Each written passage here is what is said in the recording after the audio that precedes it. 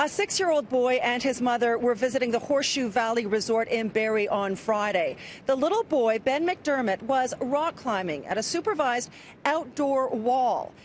He had gotten to the top of the 40-foot wall. Now, to give you a sense of how tall that is, or how high, the top, almost to the top of that walkway there, we estimate to be about 40 feet. Now, Ben was starting to belay back down. He should have been safely harnessed in and attached to a carabiner and rope, but he fell, free fell, 40 feet to land unconscious on the gravel ground below with his mother screaming for help.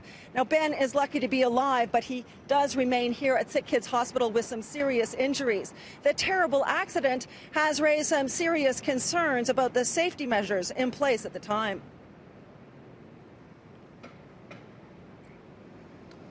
Ben was airlifted to Sick Kids, and he is in a full-body cast with his parents at his side. He suffered a broken femur, fractures in his neck and spine, broken ribs and pelvis, as well as small tears in his lungs. I spoke to another mother who was there with her kids when it happened. She is herself an experienced climber, and her kids love to climb. She says the resort uses an auto belay system so that a spotter is not needed at the bottom. She's concerned about whether or not the carabiner at the top was properly attached. And, and what I saw was Ben fall, obviously. And then when I looked up, the carabiner was still attached to the auto belaying device, and it was open. So that's. So and your feeling is that carabiner should have been coming with him? Oh yes. Well, he should have been attached to the auto belaying device to get down safely. Right. Yeah, because that's the backup. Like, that's his safety to get down the wall. Something went horribly wrong. Something did. It was horrific.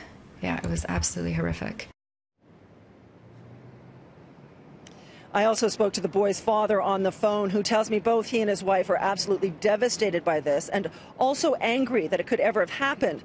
But they're both grateful that their son is alive. He tells me Ben is recovering slowly day by day and will be able to come home in a few days. But the body cast will have to stay on for 4 weeks.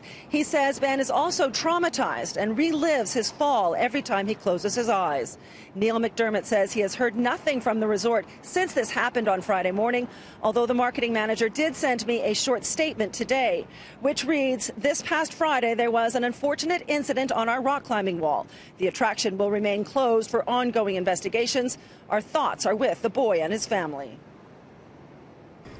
I just keep thinking that it could have been my child. Yeah. If we had gotten there 5 minutes earlier, he would have been on that device or on that wall, or I don't know. I don't know. I just keep thinking that it should have never happened.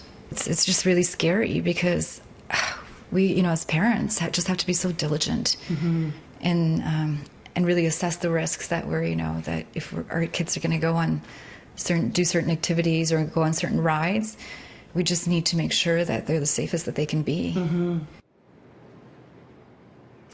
Now, the OPP did attend at the time of the incident, and Neil McDermott said that he was told that police were investigating this as a case of criminal negligence.